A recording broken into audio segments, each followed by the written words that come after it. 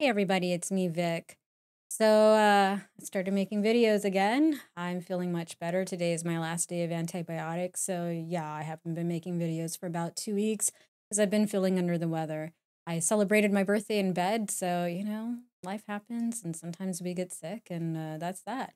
Anyways, I'm glad to be back making videos for you all. So someone reached out to me and asked me how to make things a little bit simpler with OBS when it comes to switching between recording or streaming for YouTube or live streaming on Twitch or streaming and recording. So there were kind of a few things that I need to break down, and there's two separate videos. So this is part one. This is the ease of switching between profiles.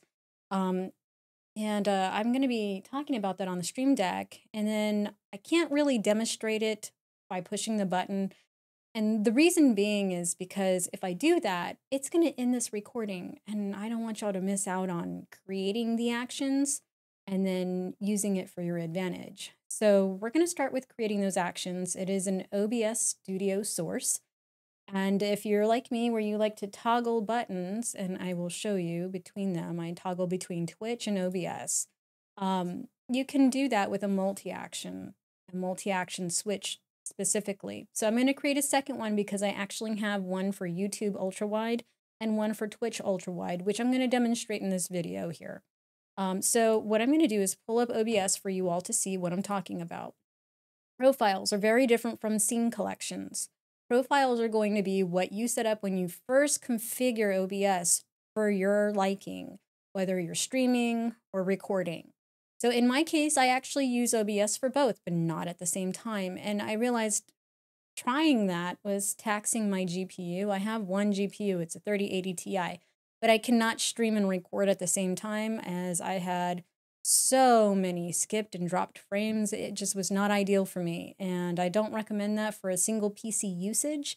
If you have a dual PC, then you should be fine. But if you're like me, where you have a single PC setup, it's not going to be ideal to stream and record at the same time. And I'm just kind of throwing that out there. I'll talk more about it in another video. But for now, let's go ahead and focus on what we're talking about here, which is profile switching. So yes, I have one for Kick. I have Twitch Ultra Wide, YouTube, and YouTube Ultra Wide. So I have a Samsung Odyssey G9 CRG. And thank you for that, Krabs. I appreciate it. But anyways, we're going to talk about ultra wide in a minute, right? Like I've been testing out so many things while I've been kind of down for the count, including a lot of gaming on Diablo 4. But with Kick being the new platform that's been rolling out, I have been intermittently streaming there between Twitch and YouTube. Actually, I was live streaming on YouTube for about 30 minutes last night with Final Fantasy VI. I can say with YouTube, they have such room for growth, but they also have the best encoders you can use. Twitch, you are limited on your encoders. Kick, you are limited on your encoders. Kick is basically like a copy and paste Twitch, but better. And I know that sounds weird, but there's actually better discoverability. And we're going to talk about that probably in another video as well, because I'm still compiling a lot of things together.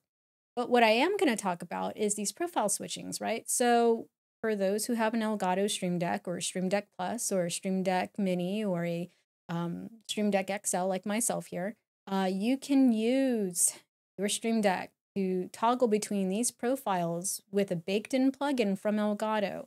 And we're going to get started on that here. So as you can see, I have already created one for myself. And again, this is a multi-action switch that I'm going to create for my ultra-wide versions of streaming. And ultra-wide gaming is not 100% there yet, but when you have an ultra-wide monitor, it's really hard to go back to a regular streaming on like a 1080p or 4K platform. And I mean that in like one screen as opposed to very wide screen. And it's more immersive, at least in my opinion. Anyways, we're going to go to YouTube. This is actually going to be a profile. So one profile here, I am going to go ahead and select Twitch Ultra Wide. And then my second profile is going to be my YouTube Ultra Wide. So if I wanted to, and I can't do this because if I do it, it'll end the recording and it'll actually do the profile switching on the video that I'm recording for you right now. But when you push that button, it toggles between those two profiles that you just literally created the multi-switch for. Now, this one is for my regular 1080p's, whether I'm recording or streaming, which is what is standard. There's no way to do a multi-action switch for 3. I would love a cycle feature here on my Stream Deck like they do with the dials. I would love that for the actual Stream Deck buttons, but that's not a thing right now. So if I wanted to switch to my Kick streaming, I would just basically drag the profile button and I would create it here. If I wanted to do it for just YouTube, I could do that for just YouTube. If I wanted to do it for Twitch, I could just do that for Twitch. So you see how easy it is to just create a button that you can tap on. But if you only have 2, honestly, the multi-action switch is the route to go. And you would just, same thing, go to profile on one, and you would select your Twitch and then profile on the other. And in my case, I'm going to select YouTube. It's that simple to create profile switching for your Stream Deck. Of course, labeling these things definitely helps. That's why I use the little Stream Deck icons. This pack is from Nerd or Die. I haven't found a lot of Stream Deck packs that I like because I'm very particular. I like them to be minimalistic. So I like them very simple and elegant. But everybody's different. Everybody has their own preference. Anyways, thank you for watching. I hope this video has been informative on how to switch your OBS profiles, whether you're streaming for Kick, YouTube, Twitch, whatever other platform. It's always going to be an OBS source profile, and then you would just select whatever it was you configured. Anyways, thanks for watching, everybody.